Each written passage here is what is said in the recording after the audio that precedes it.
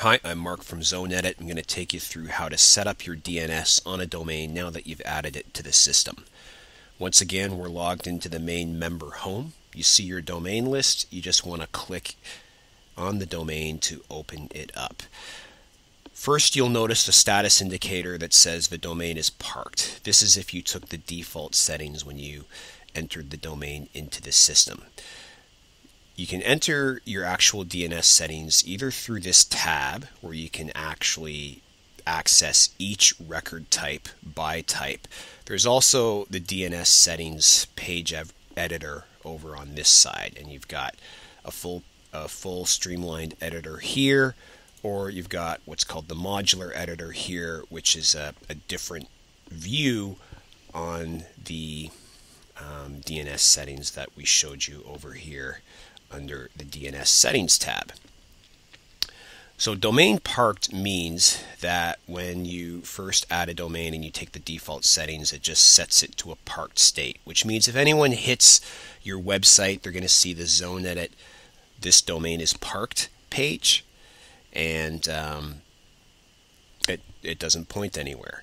Some people want to keep it that way if they're only using their domain for email, but you probably want to enter some settings.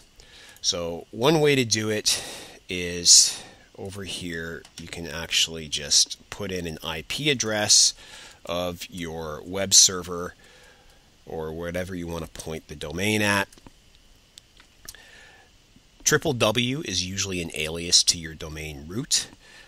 This @ sign here is your domain root. So whatever domain you've added to the system, the @ sign means, this domain name without anything in front of the leading dot. So what happens then is shows you our old value, our new value, and now we're going to confirm it. So now the new DNS settings are in place.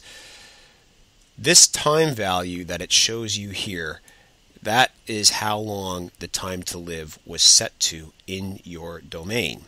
Now, if you want to set that lower, let's say you have a migration coming up, you go into your SOA records.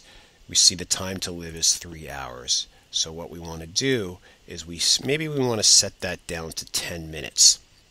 You would do this ahead of changing an IP address if you ever want to migrate from one location to another, so your new IP address propagates faster over the internet.